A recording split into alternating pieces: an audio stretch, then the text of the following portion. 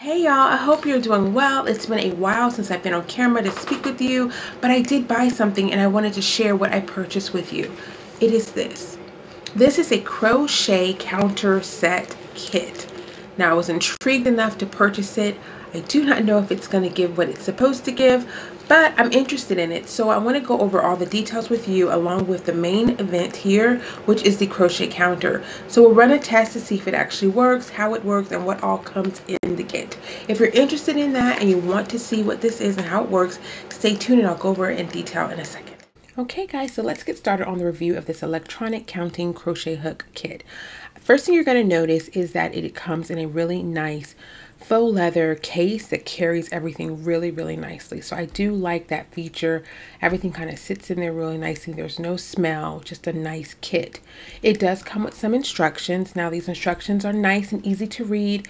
However, there are some misspelled words in there, but you'll still be able to catch on exactly to what you're trying to do.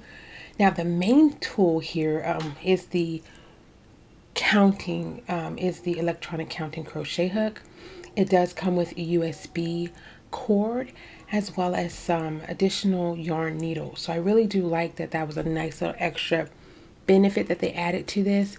They're nice dull, so they're not too sharp, and they work really nicely in the kit. They go really nicely with the kit. Okay.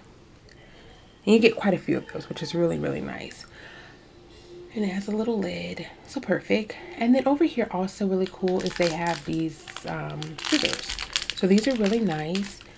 They have the lid and they allow you to kind of cut. So nothing real fancy, but perfect for a kit like this, a good beginner's kit.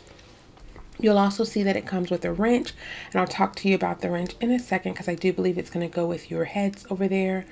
And then you have a measuring tape, which I'm going to leave wrapped up because I don't really use that type, but it's perfect. Stitch markers. You can never have too many stitch markers once you start working projects. These are perfect. I think you get about 10 or 11 of those, not sure the count. And then you have the metal wrench here.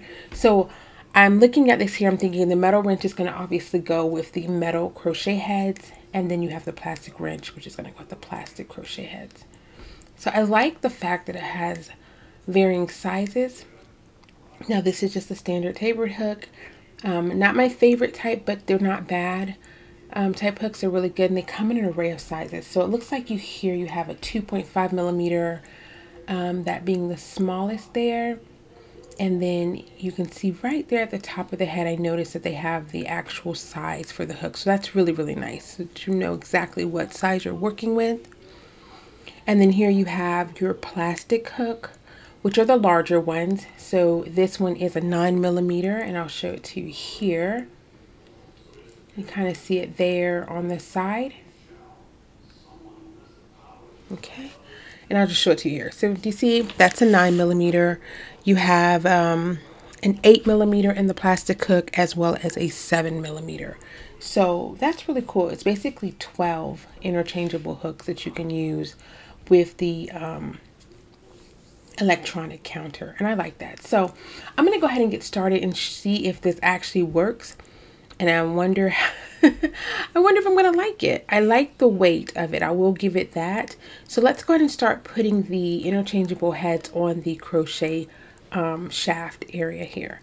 So I'm using a metal hook, so therefore I'm going to use the metal wrench to go along with it. And basically you're just going to insert the top portion into the base of the crochet hook and then just give it a little turn. That's what I learned to do. And then you'll use the wrench to, because there's like little grooves in there, you'll kind of line it up. And this is one of those things that you kind of have to just feel it once you get it, if you decide to get it, and then you just twist it. So that allows you to lock the hook into place, and then you twist it the opposite direction to unlock the hook. So you want to make sure, even though you can kind of push it into place with your hand, it is nice that you have the wrench. And then the plastic hook will go with the plastic wrench, and it works the exact same way. So that's pretty cool. Okay, and everything just goes right back in there snugly. So the little wrenches come in handy for that. Now I'm going to go ahead and just see how the USB cord works. Again, I think I mentioned it. It does not come with a little charging block. So you will have to have one of those. And most people that have any type of phones, you can just use that same block to use this device for. So go ahead and charge it, plug it in.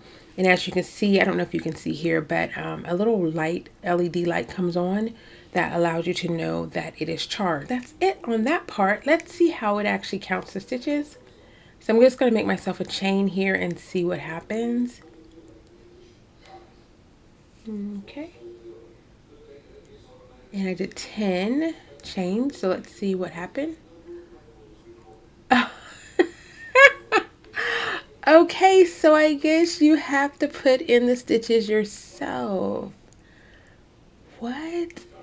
Okay, I'm pretty sure I didn't read that. Okay, so it doesn't actually count your stitches. Let's see. Wow, I feel weird about that. So I don't think that's going to work for me. But I can see how the row count might work okay. So basically once you complete a row, then you can click the little R for the row button, and then that will allow you to know what row you're on. I could see how that would be useful, but I cannot for the life of me see myself making a stitch and then recording it, making a stitch and then recording it. So no, but it's not, okay, I'll go back. I'll wait to my final review, but yeah, that was definitely not what I was expecting. I do like the handle. I like the grip. I like that it's lightweight. That is cool. So, I like the light. Okay, so look, let me be fair in my assessment. I'm pretty sure had I read, let me go look online real quick. Okay, so this is what I ended up getting. I wanted to go online and just clip what I got so that way you guys can know what I purchased. And in reading, it does say, note, the tool doesn't, in all cap, automatically count rows and stitches. So that is like 1, 2, 3, 4 paragraphs down. That is my bad, guys. It does not automatically count your stitches. It's just an electronic counter, which is still cool. It's still cool. So with the new knowledge and the fact that I have now read, let's go over a few more things that I did not know. Let's start with the charger. You do have to charge it. It lasts for 9 hours, which is a plus. It takes about 15 minutes to charge. So that is cool. Did not know that. Should have read that, but that's a neat feature. Also, as mentioned, it comes with a little LED light, which is neat if you're crocheting in a dark environment. You do have the light option at the top. Then you have your other two buttons. So up close, this is what it looks like. You have a S button for stitch, an R for row, and you would just lightly press it one time to add a stitch, and if you want to subtract the stitch, you would hold it just a little bit longer. So if you accidentally put one in too many, just hold it down a little bit longer, and then that will make it go backwards.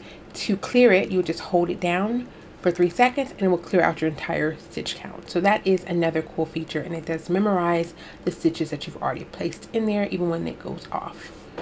So hindsight, had I known that it didn't automatically count my stitches, I probably wouldn't have purchased it. I do like the lightweightness of it all. I'm not 100% sure what kind of magical technology I thought I was getting for $39 that would count my stitches as I work, but I do like all the hooks. I do like all of that stuff. So that is a benefit to this actual purchase. And just give you my final thoughts to summarize everything. I think this overall was a pretty good hook.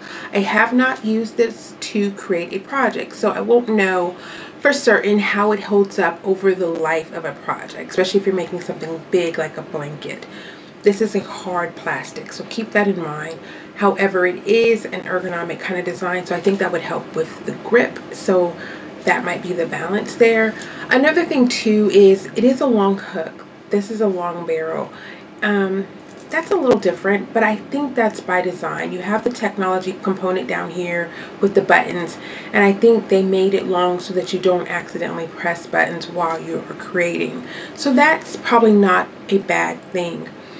The barrel up here, it is slick, like an aluminum feeling. to it, so might not work well with your cotton yarns. Probably will work fine with any type of worsted weight acrylic yarn, anything like that.